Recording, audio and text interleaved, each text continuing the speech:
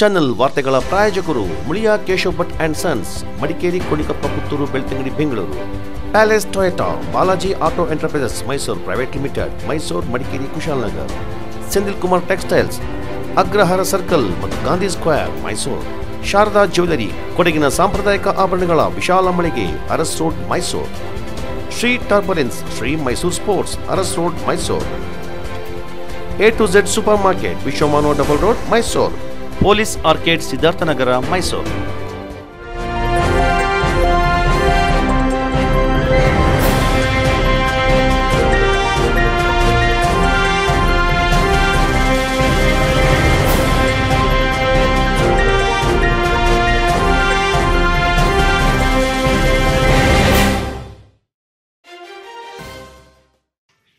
ರಾಷ್ಟ್ರೀಯ ಜಂತುಹುಳು ನಿಯಂತ್ರಣ ಕಾರ್ಯಕ್ರಮ ಜಿಲ್ಲೆಯಲ್ಲಿ ಮಾರ್ಚ್ 13ರಂದು ನಡೆಯಲಿದ್ದು, 1ರಿಂದ 19 ವರ್ಷದೊಳಗಿನ ಎಲ್ಲ ಮಕ್ಕಳಿಗೆ ಜಂತುಹುಳು ನಿವಾರಣೆಯ ಆಲ್ಬೆಂಡಜೋಲ್ ಮಾತ್ರೆ ವಿತರಿಸಬೇಕು.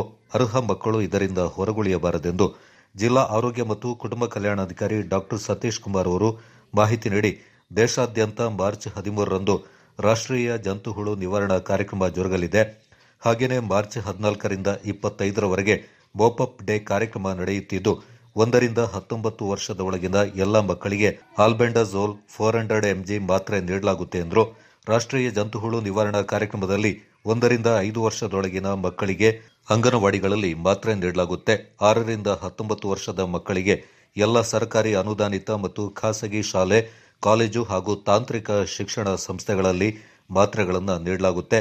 ಆಶಾ ಕಾರ್ಯಕರ್ತೆಯರು 6ರಿಂದ 19 ವರ್ಷದ ಒಳಗಿನ ಶಾಲೆಯಿಂದ ಹೊರಗುಳಿದ ಮಕ್ಕಳ ಪಟ್ಟಿಯನ್ನು ತಯಾರಿಸಿ ಅವರಿಗೆ ಅಂಗನವಾಡಿಗಳಲ್ಲಿ ಮಾತ್ರೆ ನೀಡಲಿದ್ದಾರೆ. ಈ ಕಾರ್ಯಕ್ರಮದಲ್ಲಿ 1ರಿಂದ 2 ವರ್ಷದ ಮಕ್ಕಳಿಗೆ ಅರ್ಧ ಆಲ್ಬೆಂಡಜೋಲ್ ಮಾತ್ರೆ ಹಾಗೂ 2ರಿಂದ 19 ವರ್ಷದ ಮಕ್ಕಳಿಗೆ 1 ಆಲ್ಬೆಂಡಜೋಲ್ ಮಾತ್ರೆ ನೀಡಬೇಕಿದೆ ಎಂದು ಜಿಲ್ಲಾ ಆರೋಗ್ಯ ಮತ್ತು ಕುಟುಂಬ ಕಲ್ಯಾಣಾಧಿಕಾರಿಯವರು ವಿವರಿಸಿದರು. ದೇಶಾದ್ಯಂತ ದಿನಾಂಕ 13/3/2023ರಂದು ರಾಷ್ಟ್ರೀಯ ಜಂತುಹುಳು ನಿವಾರಣಾ ಕಾರ್ಯಕ್ರಮದ ಅಂಗವಾಗಿ ನಮ್ಮ ಜಿಲ್ಲಾದ್ಯಂತ 13ನೇ ತಾರೀಕು ಈ ಒಂದು ಮಕ್ಕಳಿಗೆ 0 to 1 ಇಯರಿಂದ 19 ವರ್ಷದ ಮಕ್ಕಳಿಗೆ ಆಲ್ಬೆಂಡಜೋಲ್ ಟ್ಯಾಬ್ಲೆಟನ್ನು ಕೊಡ್ತಾ ಇದ್ದೀವಿ. ಇದರ ಉದ್ದೇಶ ಏನು, 1 ವರ್ಷದಿಂದ 19 ವರ್ಷದ ಮಕ್ಕಳಲ್ಲಿ ಜಂತುಹುಳುಗಳನ್ನು ನಿವಾರಣೆ ಮಾಡೋದಕ್ಕೋಸ್ಕರ ಈ ಮಾತ್ರೆಯನ್ನು ಆಲ್ಬೆಂಡಜೋಲ್ ಟ್ಯಾಬ್ಲೆಟ್ 400 mg ಕೊಡ್ತಾ ಇದ್ದೇವೆ. ಈ ಕಾರ್ಯಕ್ರಮಕ್ಕೆ ಈಗಾಗಲೇ ನಾವು ಜಿಲ್ಲಾಡಳಿತದ ಕಡೆಯಿಂದ ಎಲ್ಲ ಇಲಾಖೆಗಳಿಗೆ ಸಮನ್ವಯ ಸಾಧಿಸಿ ಅವ್ರ ಜೊತೆ ಕೂಡ ಈಗಾಗಲೇ ಮೀಟಿಂಗ್ ಕೂಡ ಮಾಡಿ ಅವರೆಲ್ಲರಿಗೂ ಕೂಡ ಮಾನ್ಯ ಜಿಲ್ಲಾಧಿಕಾರಿಗಳು ನಿರ್ದೇಶನವನ್ನು ನೀಡಿದ್ದಾರೆ. ಮಹಿಳಾ ಮತ್ತು ಮಕ್ಕಳ ಅಭಿವೃದ್ಧಿ ಇಲಾಖೆ, ಸಾರ್ವಜನಿಕ ಶಿಕ್ಷಣ ಇಲಾಖೆ, ಪದವಿ ಪೂರ್ವ ಶಿಕ್ಷಣ ಇಲಾಖೆ ಮತ್ತು ಕಾಲೇಜು ಶಿಕ್ಷಣ ಇಲಾಖೆ, ತಾಂತ್ರಿಕ ಶಿಕ್ಷಣ ಇಲಾಖೆ, ಸಮಾಜ ಕಲ್ಯಾಣ ಇಲಾಖೆ, ಹಿಂದುಳಿದ ಅಭಿವೃದ್ಧಿ ಇಲಾಖೆ ಮತ್ತು ಪಂಚಾಯತ್ ರಾಜ್, ಮುನ್ಸಿಪಲ್ ಕಾರ್ಪೊರೇಷನ್ಸ್ ಮತ್ತು ಸ್ಕೌಟ್ಸ್ ಆ್ಯಂಡ್ ಗೈಡ್ಸ್ ಇಲಾಖೆಗಳು ಕೂಡ ಇದ್ರ ಜೊತೆ ನಮ್ಮ ಜೊತೆ ಕೈ ಜೋಡಿಸಿದ್ದಾರೆ. ಈಗಾಗಲೇ ನಾವು 1 ವರ್ಷದಿಂದ 19 ವರ್ಷದವರೆಗಿನ ಮಕ್ಕಳನ್ನು 1,47,39 ಮಕ್ಕಳನ್ನು ಈಗಾಗಲೇ ಗುರುತನ್ನು ಮಾಡಿದ್ದೀವಿ. ಅದರಲ್ಲಿ ಅಂಗನವಾಡಿ ಮಕ್ಕಳ ಸಂಖ್ಯೆ 29,499 ಇದೆ. ಮತ್ತು ಶಾಲೆಯಲ್ಲಿರುವಂಥ ಮಕ್ಕಳು ಸುಮಾರು 92,873 ಮಕ್ಕಳು ಶಾಲೆಯಲ್ಲಿ ವಿದ್ಯಾಭ್ಯಾಸವನ್ನು ಮಾಡ್ತಾಯಿದ್ದಾರೆ. ಪದವಿ ಪೂರ್ವ ತರಗತಿ ವ್ಯಾಸಂಗ ಮಾಡ್ತಿರುವ ಮಕ್ಕಳು ಸುಮಾರು 15,757 ಮಕ್ಕಳು ಅಲ್ಲಿಯೂ ಕೂಡ ಗುರುತಿಸಿದ್ದೇವೆ. ITI ಮತ್ತು ತಾಂತ್ರಿಕ ಸಂಸ್ಥೆಗಳಲ್ಲಿ 1,345 ಮಕ್ಕಳನ್ನ ಗುರುತಿಸಿ ಈ ಒಂದು ವಯಸ್ಸಿನ ಮಕ್ಕಳಿಗೆ ಈ ಒಂದು ಆಲ್ಬೆಂಡಜೋಲ್ ಟ್ಯಾಬ್ಲೆಟನ್ನು ಕೊಡುವಂಥ ಕೆಲಸವನ್ನು ನಮ್ಮ ಇಲಾಖೆ ವತಿಯಿಂದ ಮಾಡ್ತಾ ಇದ್ದೇವೆ. ಕುಂಜಿಲ ಪೈನರಿ ವಲಿಯುಲ್ಲಾ ವಾರ್ಷಿಕ ಉರುಸು ಸಮಾರಂಭ ಮಾರ್ಚ್ 10ರಿಂದ 17ರವರೆಗೆ ನಡೆಯಲಿದೆ. ನಗರದಲ್ಲಿ ಸುದ್ದಿಗೋಷ್ಠಿಯಲ್ಲಿ ಮಾತನಾಡಿದ ಪೈನರಿ ಸುನ್ನಿ ಮುಸ್ಲಿಂ ಜಮಾತ್ ಮಾಜಿ ಕಾರ್ಯದರ್ಶಿ PM ಅಜೀಜ್ ಮಾಸ್ಟರ್ ವಿವಿಧ ಕಾರ್ಯಕ್ರಮಗಳ ಕುರಿತು ಮಾಹಿತಿ ನೀಡಿದರು. ಮಾರ್ಚ್ 10ರಂದು ಮಧ್ಯಾಹ್ನ 2 ಗಂಟೆಗೆ ಪೈನರಿ ಸುನ್ನಿ ಮುಸ್ಲಿಂ ಜಮಾತ್ನ ಅಧ್ಯಕ್ಷ ಶೌಕತ್ ಅಲಿ ಉರುಸ್ ಧ್ವಜಾರೋಹಣ ನೆರವೇರಿಸಲಿದ್ದು, ಪೈನರಿ ಜಮಾತ್ ಖತೀಬರಾದ ನಿಜಾರ್ ಅಹ್ಸನಿ ಮಕಾಂ ಅಲಂಕಾರ ನೇತೃತ್ವ ವಹಿಸಲಿದ್ದಾರೆ. ರಾತ್ರಿ 8 ಅಂತಾರಾಷ್ಟ್ರೀಯ ವಾಗ್ಮಿ ಡಾ ಫಾರೂಕಿ ನಯಿಮಿ ಧಾರ್ಮಿಕ ಉಪನ್ಯಾಸ ನೀಡಲಿದ್ದಾರೆ. ಮಾರ್ಚ್ 11ರಂದು ರಾತ್ರಿ 8 ಆಶಿಕ್ ದಾರ್ಮಿ ಉಪನ್ಯಾಸ ನೀಡಲಿದ್ದು, ಮಾರ್ಚ್ 12ರಂದು ರಾತ್ರಿ 8 ಗಂಟೆಗೆ ಸ್ವಾದಿಕ್ ಫಾಳಿಲಿ ಮತ್ತು ಸಂಗಡಿಗರಿಂದ ಬೃಹತ್ ಬುರ್ದ ಮಜ್ಲಿಸ್ ನಡೆಯಲಿದೆ ಎಂದರು. ಮಾರ್ಚ್ 13ರಂದು ಮಧ್ಯಾಹ್ನ 1:15ಕ್ಕೆ ಸೈಯದ್ ಶಿಹಾಬುದ್ದೀನ್ ಅಲ್ ಐದ್ರೂಸಿ ನೇತೃತ್ವದಲ್ಲಿ ಸಾರ್ವಜನಿಕ ಸೌಹಾರ್ದ ಸಮ್ಮೇಳನ ಜರುಗಲಿದ್ದು, ಅಧ್ಯಕ್ಷತೆಯಿಂದ ಪೈನರಿ ಜಮಾತ್ ಅಧ್ಯಕ್ಷ ಶೌಕತ್ ಅಲಿ ವಹಿಸಲಿದ್ದಾರೆ. ಎಸ್ವೈಎಸ್ ರಾಜ್ಯಾಧ್ಯಕ್ಷ ಡಾ ಅಬ್ದುಲ್ ರಶೀದ್ ಝೈನಿ ಕನ್ನಡ ಉಪನ್ಯಾಸ ನೀಡಲಿದ್ದಾರೆಂದರು. ಕುಂಜಿಲ ಪೈನರಿ ಸುನ್ನಿ ಮುಸ್ಲಿಂ ಜಮಾಯತ್ನ ಅಧೀನದಲ್ಲಿ ವರ್ಷವಿಡೀ ನಡೆಸಿಕೊಂಡು ಬರುತ್ತಿರುವ ಪೈನರಿ ಒಲಿಯುಗಾರವರ ಗುರುಸ್ ಕಾರ್ಯಕ್ರಮ ಇದೇ ತಿಂಗಳ 10ರಿಂದ 16ರವರೆಗೆ ಬಹಳ ವಿಜೃಂಭಣೆಯಿಂದ ನಡೆಯಲಿದೆ. ಗುರುಸಿನ ಅಂಗವಾಗಿ 7 ದಿವಸಗಳ ಕಾಲ ವಿವಿಧ ಧಾರ್ಮಿಕ ಕಾರ್ಯಕ್ರಮಗಳನ್ನು ಹಮ್ಮಿಕೊಳ್ಳಲಾಗಿದೆ. 10ನೇ ತಾರೀಕಿನ ಮಧ್ಯಾಹ್ನ 2 ಗಂಟೆಗೆ ಸರಿಯಾಗಿ ಪೈನರಿ ಸುನ್ನಿ ಮುಸ್ಲಿಂ ಜಮಾಯತ್ನ ಅಧ್ಯಕ್ಷರಾದಂತಹ ಶೌಕತ್ ಅಲಿ ಮಕ್ಕೀರವರ ನೇತೃತ್ವದಲ್ಲಿ ಧ್ವಜಾರೋಹಣದೊಂದಿಗೆ ಆರಂಭಗೊಳ್ಳಲಿದೆ. ಅದೇ ದಿನ ಮಕಾಂ ಪ್ರಕಾರ ನಿಸಾರ ಹಸನ್ ಅವರ ನೇತೃತ್ವದಲ್ಲಿ ನಡೆಯಲಿದ್ದು, ರಾತ್ರಿ 8 ಗಂಟೆಗೆ ಸರಿಯಾಗಿ ಅಂತಾರಾಷ್ಟ್ರೀಯ ಮಟ್ಟದ ಖ್ಯಾತ ಡಾಕ್ಟರ್ ಫಾರೂಕ್ ನೈಮಿ ಕೊಲ್ಲಂ ಇವರ ಉಪನ್ಯಾಸ ಕಾರ್ಯಕ್ರಮವಿದೆ. 11ನೇ ತಾರೀಕಿನಂದು ಶನಿವಾರ ರಾತ್ರಿ 8 ಗಂಟೆಗೆ ಸರಿಯಾಗಿ ಆಶಿಕ್ ದಾರಿಮಿ ಕಾಲಪುರ ಅವರ ನೇತೃತ್ವದ ಉಪನ್ಯಾಸ ಕಾರ್ಯಕ್ರಮ ನಡೆಯಲಿದೆ. 12ರ ಭಾನುವಾರ ರಾತ್ರಿ 8 ಗಂಟೆಗೆ ಸರಿಯಾಗಿ ಬೃಹತ್ ಬುರ್ದಾ ಮಜ್ಲಿಸ್ ಅಂದರೆ ಪ್ರವಾದಿ ಕೀರ್ತನೆ ಪ್ರಸಿದ್ಧ ಗಾಯಕ ಸ್ವಾದಿಕ್ ಫಾಳಿಲಿ ಹಾಗೂ ಸಂಗಡಿಗರಿಂದ ನಡೆಯಲಿದೆ. ಸೌಹಾರ್ದ ಸಮ್ಮೇಳನ ನಡೆಯಿತು. ಅಧ್ಯಕ್ಷತೆಯನ್ನು ಶೌಕತ್ ಅಲಿ ಮತ್ತು ಜಮಾತ್ ಅಧ್ಯಕ್ಷರು ಇವರು ನೆರವೇರಿಸಲಿದ್ದಾರೆ. ಪ್ರಾರ್ಥನೆಗೆ ನೇತೃತ್ವವನ್ನು ಸೈಯದ್ ಶಿಹಾಬುದ್ದೀನ್ ಅಲ್ ಐದ್ರೂಸಿ ಇಲ್ಲೂ ತನ್ನವರು ನೆರವೇರಿಸಲಿದ್ದು, ಪ್ರಖ್ಯಾತ ವಾಗ್ಮಿ, ಭೌತಿಕ ಹಾಗೂ ಧಾರ್ಮಿಕ ವಿದ್ಯಾಭ್ಯಾಸದಲ್ಲಿ master degree ಪಡೆದಿರುವಂತಹ doctor Abdul Rashid Zaini ಕಾಮಿಲ್ಸ್ coffee ಕರ್ಕಿಂಜಿ ಇವರುಗಳು ಕನ್ನಡದಲ್ಲಿ ಭಾಷಣಗೈಯಲಿದ್ದಾರೆ. ಮುಖ್ಯ ಅತಿಥಿಗಳಾಗಿ ಕುಂಜಿಲ ಗ್ರಾಮ ಪಂಚಾಯತಿ ಅಧ್ಯಕ್ಷರಾದಂತಹ ಶ್ರೀಯುತ ಕರಿಯಣ್ಣ ಸಂಪನ್ನಯ್ಯಪ್ಪ, ಅಬುಬಕರ್ ಸತ್ವಾ, ಎ ಮೊಹಮ್ಮದ್ ಹಾಜಿ, ಶಾರುಲ್ ಫೈಜಿ, ಮದೀನಾ ಮುನವ್ವರ, ದಿಯಾಂಡ ಸುಭಾಷ್, ಬಾಚಮಂಡ ರಾಜ ಹೂವಣ್ಣ. ಜಮಾತ್ ಅಧ್ಯಕ್ಷ ಶೌಕತ್ ಅಲಿ, ಸಮಿತಿ ಸದಸ್ಯರಾದ ಎಇ ಇರ್ಷಾದ್, ಕೀತಂಗೋಟ್ ಉಸ್ಮಾನ್ ಮೌಲವಿ ಮತ್ತಿತರ ಪ್ರಮುಖರು ಪಾಲ್ಗೊಂಡಿದ್ದರು. ಸೋಮವಾರಪೇಟೆ ಪಟ್ಟಣದ ಮಾರ್ಕೆಟ್ ಆವರಣದಲ್ಲಿರುವ ಕುರಿ, ಕೋಳಿ ಹಾಗೂ ಹಸಿಮೀನು ಮಾರುಕಟ್ಟೆ ಅತ್ಯಂತ ದುಸ್ಥಿತಿಯಲ್ಲಿದೆ. ಸಮರ್ಪಕ ವ್ಯವಸ್ಥೆ ಕಲ್ಪಿಸದೆ ಹರಾಜು ಪ್ರಕ್ರಿಯೆ ನಡೆಸಬೇಡಿ ಅಂತ ಪಟ್ಟಣ ಪಂಚಾಯಿತಿ ಸಭಾಂಗಣದಲ್ಲಿ ಪಂಚಾಯಿತಿ ಅಧ್ಯಕ್ಷ ಚಂದ್ರು ಅಧ್ಯಕ್ಷತೆಯಲ್ಲಿ ನಡೆದ 2023-24ನೇ ಸಾಲಿನ ವಿವಿಧ ಮಾರುಕಟ್ಟೆ ಹರಾಜು ಸಂದರ್ಭ ವರ್ತಕರು ಆಗ್ರಹಪಡಿಸಿದರು. ಮಾಂಸಾಹಾರಿ ಮಾರುಕಟ್ಟೆ ಕಟ್ಟಡ ಸೋರ್ತಾ ಇದೆ, ಸಮರ್ಪಕವಾಗಿ ನೀರು ಹರಿಯುವುದಿಲ್ಲ, ಕೋಳಿ ಮುಂತಾದ ಕಸ ಹಾಕಲು ಜಾಗವಿಲ್ಲ. ಈ ಬಗ್ಗೆ ಕಳೆದ ಕೆಲವು ವರ್ಷಗಳಿಂದ ಪಂಚಾಯಿತಿ ಆಡಳಿತದ ಗಮನಕ್ಕೆ ತಂದಿದ್ರೂ ಕೂಡ ಪ್ರಯೋಜನವಾಗಿಲ್ಲವೆಂದರು.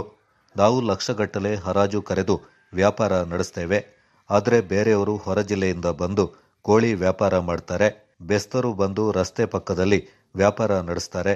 ಇದರಿಂದಾಗಿ ಒಂದೆಡೆ ವ್ಯಾಪಾರದಲ್ಲಿ ನಷ್ಟ ಅನುಭವಿಸುವಂತಾಗಿದೆ, ಮತ್ತೊಂದೆಡೆ ಪಕ್ಕದ ಚೌಡ್ಲು ಪಂಚಾಯಿತಿ ವ್ಯಾಪ್ತಿಯಲ್ಲಿ ಕಡಿಮೆ ದರಕ್ಕೆ ಮಳಿಗೆ ಪಡೆದು ಕಡಿಮೆ ದರಕ್ಕೆ ವ್ಯಾಪಾರ ನಡೆಸ್ತಾ ಇದ್ದಾರೆ. ಆದ್ದರಿಂದ ನಾವು ಅವರೊಂದಿಗೆ ಸ್ಪರ್ಧಾತ್ಮಕವಾಗಿ ವ್ಯಾಪಾರ ನಡೆಸಲು ಸಾಧ್ಯವಾಗ್ತಾ ಇಲ್ಲ ಅಂತ ಅವಲತ್ತು ತೋಡಿಕೊಂಡ್ರು. ಈ ಸಂದರ್ಭ ಅಧ್ಯಕ್ಷ ಚಂದ್ರು ಹಾಗೂ ಮುಖ್ಯಾಧಿಕಾರಿ ನಾಚಪ್ಪ ಪ್ರತಿಕ್ರಿಯಿಸಿ, ಮುಂದಿನ 3-4 ತಿಂಗಳಲ್ಲಿ ಕಟ್ಟಡ ದುರಸ್ತಿಪಡಿಸಲಾಗುವುದು ಹಾಗೂ ರಸ್ತೆ ಬದಿಯಲ್ಲಿ ಮೀನು ವ್ಯಾಪಾರ ಮಾಡ್ತಾ ಇರುವವರ ಬಗ್ಗೆ ಕಟ್ಟುನಿಟ್ಟಿನ ಕ್ರಮಗಳನ್ನು ತೆಗೆದುಕೊಳ್ಳಲಾಗುತ್ತೆ ಎಂದರು. ಈ ಸಂದರ್ಭ ಪಂಚಾಯಿತಿ ಉಪಾಧ್ಯಕ್ಷ ಸಂಜೀವ, ಸ್ಥಾಯಿ ಸಮಿತಿ ಅಧ್ಯಕ್ಷೆ ಜಯಂತಿ ಹಾಗೂ ಸದಸ್ಯರು ಪಾಲ್ಗೊಂಡಿದ್ದರು.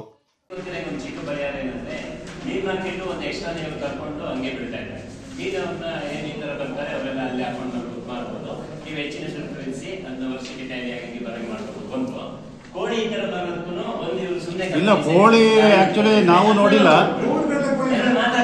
ಕೋಳಿದ ಇಲ್ಲ ಕೋಳಿದ ಕಂಪ್ಲೇಂಟ್ ಬಂದಿಲ್ಲ ಇದೆಲ್ಲ. ಯಾವುದು ಸೇಲಂ ಕೋಳಿ ಅದು ರೋಡ್ ಗಟ್ಟಲೆ 1-2 ಸಾವಿರ ನಾಟಿ ಕೋಳಿ ಊರವ್ರು ತಂದು ಕುಕ್ಕೆ ತಂದು ಮಾಡೋದು ಸಾಧಾರಣ.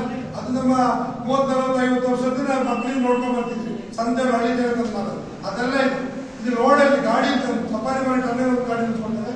ಇಲ್ಲಿ ಗಾಡಿ ಸಾಕು ಗಾಡಿ ನಿಲ್ಸ್ಕೊಳ್ತಾರೆ. ಇದಕ್ಕೆ ನಾವು ಟೆಂಡರ್ ಕಂಡ್ಬಿಟ್ಟು ಬರ್ತಿದ್ರೆ ನಾವು ಸುತ್ತು ಕೋಳಿ ಸಂತೆ ಒಂದಿನ ವ್ಯಾಪಾರ ಇದಕ್ಕೆ ಆಗುತ್ತೆ. ಅದಕ್ಕೆ ಈಗ ನಾವು ಕೋಳಿ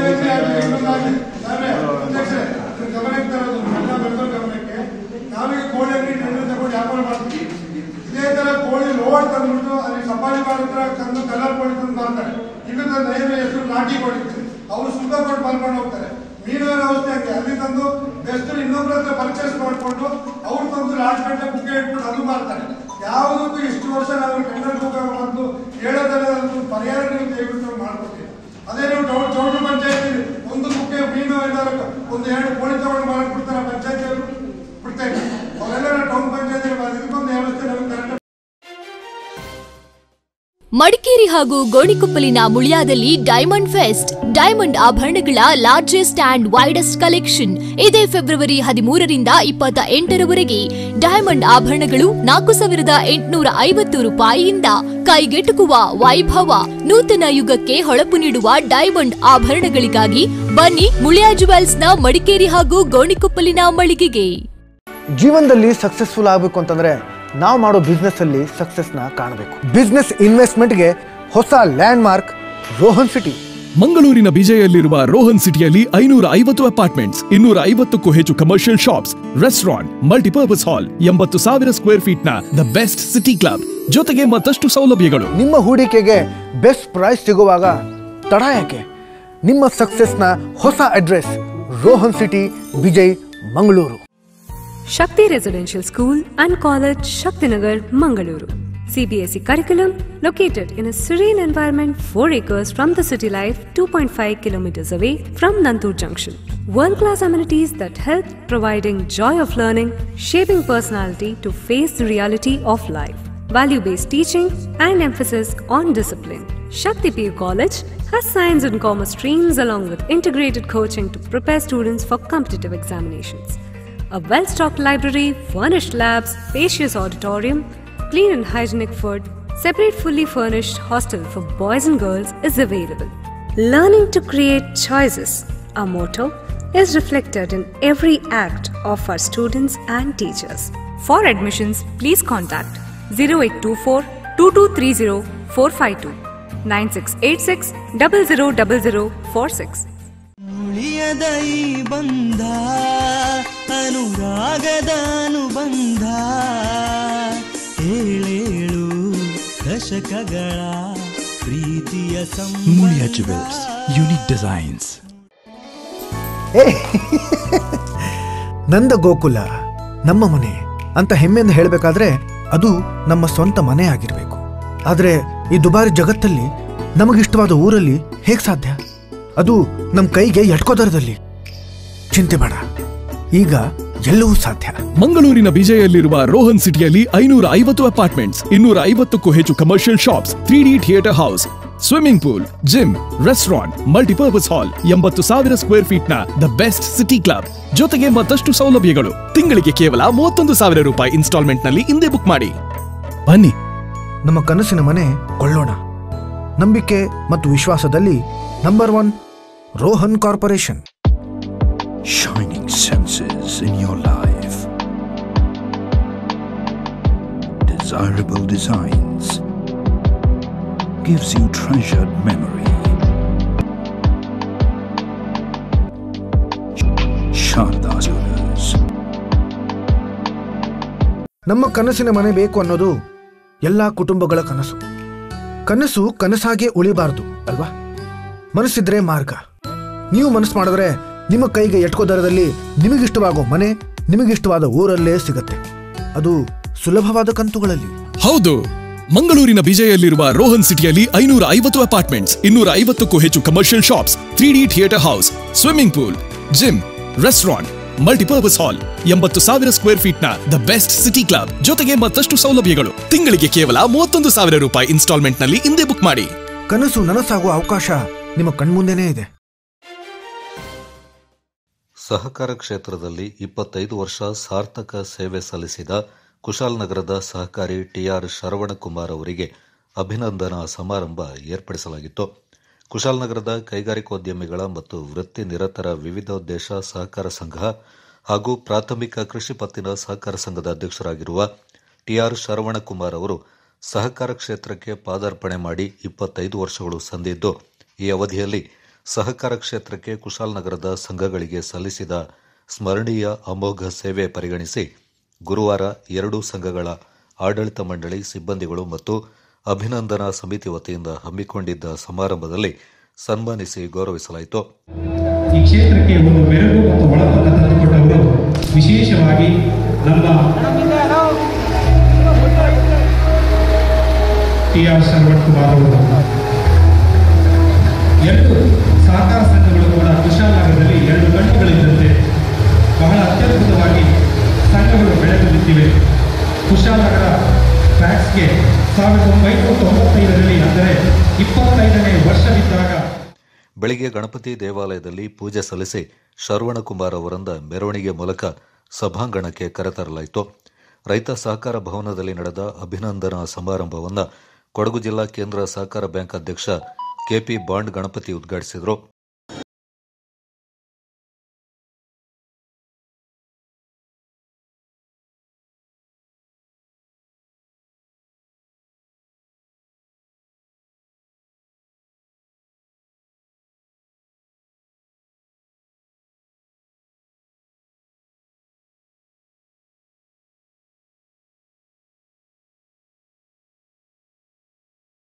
ಮೂರು ತಿಂಗಳ ಹಿಂದೆ ಕುಶಾಲನಗರ ಪ್ರಾಥಮಿಕ ಕೃಷಿ ಪತ್ತಿನ ಸಹಕಾರ ಸಂಘದ 3ನೇ ಶತಮಾನೋತ್ಸವ ಸಮಾರಂಭ ಆಚರಣೆ ಮಾಡಿದಂಥ ಸಂದರ್ಭದಲ್ಲಿ ಜನರು ಬಂದಾಗ ನಮ್ಮ ಸಹಕಾರ ಸಚಿವರು ಬಂದಿದ್ದರು ಮತ್ತು ಎಲ್ಲ ಗಣ್ಯರು ಬಂದಿದ್ದರು. ಅವತ್ತು ಕೇವಲ ಸಭೆ ಪ್ರಾರಂಭವಾಗುವ ಸಮಯದಲ್ಲಿ ಜನರೇ ಇರಲಿಲ್ಲ. ವೇದಿಕೆಯಲ್ಲಿ 15 ಜನ ಇದ್ದಾಗ ಮುಂಭಾಗದಲ್ಲಿ ಒಂದು 25 ಜನ ಇದ್ದರೆ ಕಾಣ್ತಾರೆ. ಆ ಅನುಭವ. ಆದರೆ ತದನಂತರ ಸಮಯ ಆದ ನಂತರ ಜನರು ಬಂದು ಸೇರಿಕೊಂಡಿದ್ದಾರೆ.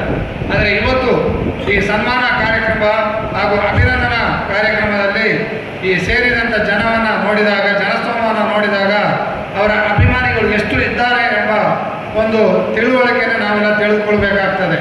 ಯಾಕೆಂದರೆ ಇಷ್ಟು ಜನ, ಅದು ಆಗಲೇ ನಾನು ಶರವಣಕುಮಾರ್ ಅವರ ಹತ್ರ ಮಾತಾಡೋದು ಹೇಳಿದರು, ಪಕ್ಷ ರಹಿತವಾಗಿ, ರಾಜಕೀಯ ರಹಿತವಾಗಿ ಇವತ್ತು ಒಂದು ಅಭಿನಂದನಾ ಕಾರ್ಯಕ್ರಮನ ಮಾಡುವುದೆಂದರೆ ಅದು ಒಂದು ಹೆಮ್ಮೆಯ ವಿಷಯ. ಯಾಕೆಂದರೆ ತಾವುಗಳೆಲ್ಲ ನೋಡಿದ್ದೀರ, ಯಾವುದೇ ಒಂದು ಕ್ಷೇತ್ರದಲ್ಲಿ ರಾಜಕೀಯ ಇಲ್ಲದೆ ಕೆಲಸ ಮಾಡೋಕ್ಕಾಗೋದಿಲ್ಲ. ಅದು BJP ಇರ್ಬೋದು, ಕಾಂಗ್ರೆಸ್ ಇರ್ಬೋದು, JDS ಇರ್ಬೋದು, ಬೇರೆ ಬೇರೆ ಪಕ್ಷಗಳು. ಒಂದು ವ್ಯಕ್ತಿಯನ್ನಾಗಿದ್ದರೆ ಒಂದು ಸಮಾರಂಭದಲ್ಲಿ ಸನ್ಮಾನ ಮಾಡೋದಂದರೆ ಒಬ್ಬರು ಒಪ್ಪಿದ್ರೆ ಮತ್ತೊಬ್ಬರು ಒಪ್ಪೋದಿಲ್ಲ, ಮತ್ತೊಬ್ಬರು ಒಪ್ಪಿದ್ರೆ ಇನ್ನೊಬ್ಬರು ಒಪ್ಪಿಗೆ ಕೊಡೋದಿಲ್ಲ. ಅದರಲ್ಲಿ ಮನಸ್ಸಿಲ್ಲ ಮತ್ತು ಕೆಲವು ಸ್ನೇಹಿತರುಗಳ ಒತ್ತಾಸೆಯ ಮೇಲೆ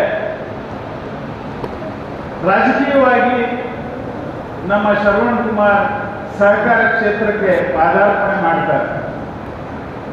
ಸಹಕಾರ ಕ್ಷೇತ್ರದಲ್ಲಿ ತಮಗೆ ತಿಳಿದಾಗ ಈ ಹಿಂದೆ ಬಹುಮುಖವಾದಂತಹ ರಾಜಕೀಯ ಶಕ್ತಿಗಳು ಮತ್ತು ಒತ್ತಡ ಇದ್ದಂತಹ ಸಂದರ್ಭದಲ್ಲಿ ಒಬ್ಬ ಸಣ್ಣ ಹುಡುಗ ಅಧ್ಯಯನಶೀಲನಾಗಿ ಎಲ್ಲ ಅನುಭವಗಳನ್ನು ತೆಗೆದುಕೊಂಡು ಅಧ್ಯಕ್ಷನಾಗ್ತಾರೆ.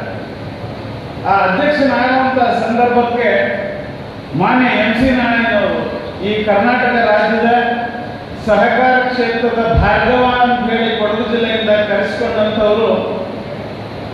ಅವರು ಇವರನ್ನ ಅಧ್ಯಕ್ಷ ಪದವಿಗೆ ಚುನಾವಣೆ ಮಾಡಬೇಕಾದ್ರೆ ಇವ್ರನ್ನ ಕೇಳಿದ ಸಹಕಾರ ಸಂಘವನ್ನು ಮುಳುಗಿಸಿದ ಅಪಕೀರ್ತಿಯು ಸಹ ಈ ಸದಸ್ಯರಿಗೆ ಬರ್ತದೆ. ಅದಕ್ಕೆ ನಾನಾ ಕಾರಣಗಳಿರ್ಬೋದು. ಅದರಲ್ಲಿ ಭಾಳಷ್ಟು ಹೆಗ್ಗಡಗಳು ಜಾಸ್ತಿ ಆಗಿದ್ದು ಇರ್ಬೋದು, ಇಲ್ಲ ಸಹಕಾರಿ ಕ್ಷೇತ್ರವನ್ನು ವೈಯಕ್ತಿಕ ಸೊತ್ತಾಗಿ ತೆಗೆದುಕೊಂಡವರು ಇರ್ಬೋದು. ಒಟ್ಟಾರೆ ಕಾಗಿ ಸೊಸೈಟಿ ಮುಳುಗಿದೆ. ಹೇಳೋದೆಲ್ಲ ಭಾಳ ವಿಷಯದ ಹೇಳಬೇಕಾಗ್ತದೆ. ಭಾಳ ಹೇಳ್ತಿದ್ದೆ ಪ್ರಶ್ನೆ ಮಾಡ್ತಾರೆ, ನಿಂದು ಕಿತ್ತಳೆ ಬೆಳೆಗಾರ ಸಹಕಾರ ಸಂಘ ಏನಾಯಿತು ಅಂತ ಹೇಳಿದ್ರೆ ಅದು ಸಹ ಕೊಡಗಿನ ಒಂದು A ಕ್ಲಾಸ್ ಸೊಸೈಟಿಯಾಗಿ ಇತ್ತು.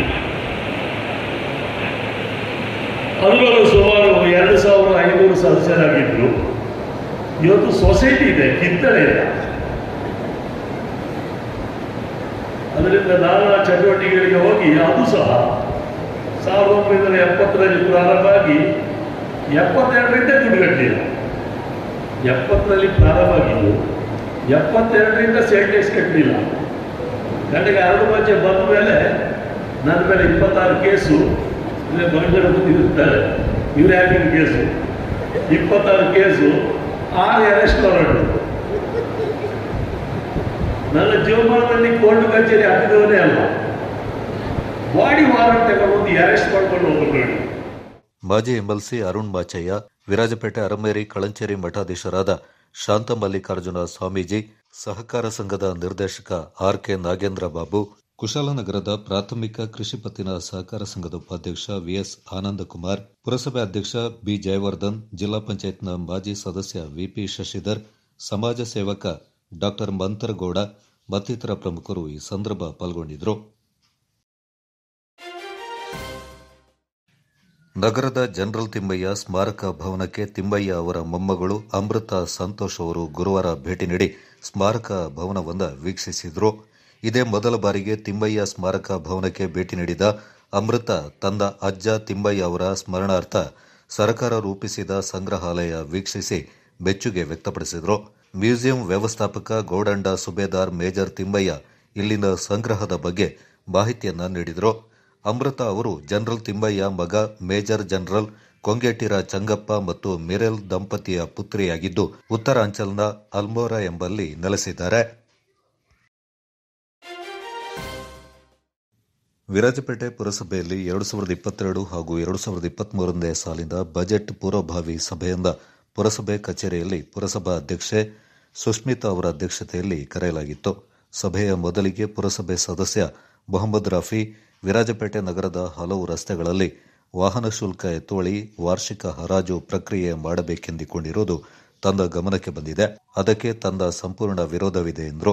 ಇದಕ್ಕೆ ಆಡಳಿತ ಪಕ್ಷದ ನಾಮನಿರ್ದೇಶನ ಸದಸ್ಯರಾದ ಸಚಿನ್ ಅವರು, ಕೆಲವು ಅಂಗಡಿ ಮಾಲೀಕರು ಬೆಳಿಗ್ಗೆ ಅಂಗಡಿ ಮುಂದೆ ತಮ್ಮ ವಾಹನ ನಿಲ್ಲಿಸಿದ್ರೆ ಸಂಜೆವರೆಗೆ ತೆಗೆಯುವುದಿಲ್ಲ. ಪಾರ್ಕಿಂಗ್ ಶುಲ್ಕ ವಿಧಿಸಿದ್ರೆ ವಾಹನ ಮಾಲೀಕರಿಗೆ ಸ್ವಲ್ಪ ಮಟ್ಟಿಗೆ ಬದ್ಧತೆ ಆದರೂ ಬರುತ್ತದೆ ಎಂದರು.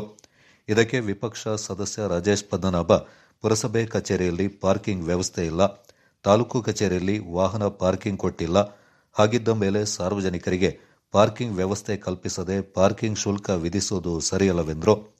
ಪುರಸಭೆ ಸದಸ್ಯ ರಜನಿಕಾಂತ್ ಅವರು, ಮೊದಲು ಮುರಿದು ಗುಂಡಿ ಬಿದ್ದಿರುವ ರಸ್ತೆಯ ಎರಡೂ ಬದಿಗಳನ್ನು ಸರಿಪಡಿಸಿ, ಎಷ್ಟೋ ಕಡೆ ರಸ್ತೆಯ ಅಂಚುಗಳು ಗುಂಡಿ ಬಿದ್ದು ಇಂಟರ್ಲಾಕ್ ಕಿತ್ತು ಬಂದಿರುವ ಕಾರಣ ವಾಹನಗಳನ್ನು ರಸ್ತೆ ಮಧ್ಯೆ ನಿಲ್ಲಿಸುವ ಪರಿಸ್ಥಿತಿ ಇದೆ. ಮೊದಲು ಸರಿಯಾದ ಸೌಲಭ್ಯ ಕೊಟ್ಟು ನಂತರ ನಿಲುಗಡೆ ಶುಲ್ಕ ಪಡೆಯಿರಿ ಎಂದರು.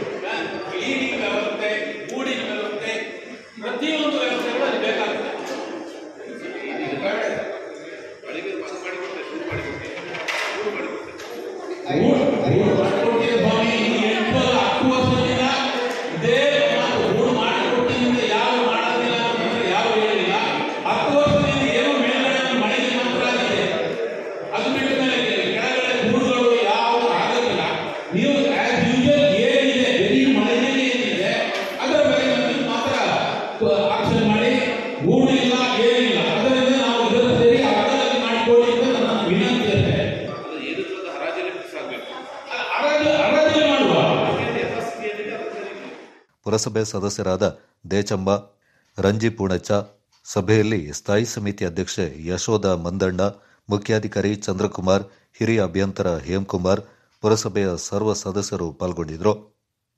ಇವತ್ತಿನ ಟೆಂಡರ್ ಪ್ರಕ್ರಿಯೆ ಬಗ್ಗೆ ಇವತ್ತಿನ ಟೆಂಡರ್ ಪ್ರಕ್ರಿಯೆ, ಹರಾಜಿನ ಪ್ರಕ್ರಿಯೆ ಪೂರ್ಣಗೊಂಡಿದೆ. ಇವತ್ತು ಹಂದಿ ಮಾಂಸ ಮಾರುಕಟ್ಟೆ, ಮೀನು ಮಾರುಕಟ್ಟೆ, ಬಸ್ ಇದು ಸಂತೆ ಸುಂಕ ಎತ್ತುವಳಿ ಮತ್ತು ಖಾಸಗಿ ಬಸ್ ಸ್ಟ್ಯಾಂಡ್ ಶುಲ್ಕ, ನಮ್ಮ ಶುಲ್ಕ ಬಸ್ ಸ್ಟ್ಯಾಂಡ್ ಶುಲ್ಕ ಇದು ವಾಹನ ಶುಲ್ಕ ಎತ್ತುವಳಿಯಲ್ಲಿ ಸ್ವಲ್ಪ ಗೊಂದಲ ಇತ್ತು. ಅದನ್ನು ನಿವಾರಣೆ ಮಾಡಿಬಿಟ್ಟು ರಸ್ತೆಗಳನ್ನೆಲ್ಲ ಹೊರತುಪಡಿಸಿ ಖಾಸಗಿ ಬಸ್ ನಿಲ್ದಾಣಕ್ಕೆ ಮಾತ್ರ ಶುಲ್ಕ ಎತ್ತುವಳಿಗೆ ಅವಕಾಶ ಕೊಟ್ಟಿದೆ. ಅದು ಏಲಂಬಿ ಇವತ್ತು ಆಗಿದೆ. ಮೀನು ಮಾರ್ಕೆಟ್ನಲ್ಲಿ ಕಳೆದ ವರ್ಷಕ್ಕಿಂತ ಗರಿಷ್ಠ ಮೊತ್ತ ಹೋಗಿರುವುದನ್ನು ನಾವು ಕಾಯಂ ಮಾಡ್ತೇವೆ. ಹೊಸದಾಗಿ ಮಳಿಗೆಗಳು ಯಾವುದು ಏಲಂ ಕರೆದು ವಹಿಸಿಕೊಂಡಿದ್ದಾರೋ ಅದನ್ನು ಸಹ ಕಾಯ ಮಾಡ್ತೇವೆ. ಇದುವರೆಗೆ ಏಲಂ ಕರಿಯೋದು ಮತ್ತು ಹಿಂದಿನ ಸಾಲಿಗಿಂತ ಕಡಿಮೆ ಕರೆದನ್ನು ಮರು ಹರಾಜು ಕರೆದು ನಾವು ಅದನ್ನು ನೆಕ್ಸ್ಟು ಅಂತಿಮಗೊಳಿಸ್ತೇವೆ. ಹಂದಿ ಮಾಂಸ ಮಾರುಕಟ್ಟೆಗಳಲ್ಲಿ 2 ಮಳಿಗೆಗಳು ವಿಲೆ ಆಗಿದೆ, 1 ಮಳಿಗೆ ಬಾಕಿ ಇದೆ, ಅದನ್ನು ಕೂಡ ಈ ಹರಾಜು ನಾವು ಮಾಡಬೇಕಾಗ್ತದೆ. ಉಳಿದ ಯಾವುದೇ ಇದು ಎಲ್ಲ ಪ್ರಕ್ರಿಯೆ ಶಾಂತವಾಗಿ ಪೂರ್ಣಗೊಂಡು ಯಾವುದೇ ಗೊಂದಲಗಳಿಲ್ಲ ಅಂತ ಈ ಸಂದರ್ಭದಲ್ಲಿ ಲಾಭಾಂಶ ಇದೆ ಸರ್. ಲಾಭಾಂಶ ಒಟ್ಟಾರೆಯಾಗಿ 1 ಲಕ್ಷದ ಚಿಲ್ಲರೆ, ಅಂದರೆ 1.5 ಲಕ್ಷ ರೂಪಾಯಿ ಹೆಚ್ಚುವರಿ ಟೋಟಲ್ ವಸೂಲಾತಿಯಲ್ಲಿ ಇದರಲ್ಲಿ ಹರಾಜಿನಲ್ಲಿ ಪುರಸಭೆಗೆ ಆರ್ಥಿಕವಾದಂಥ ಲಾಭವನ್ನು ತಂದುಕೊಂಡಿದೆ.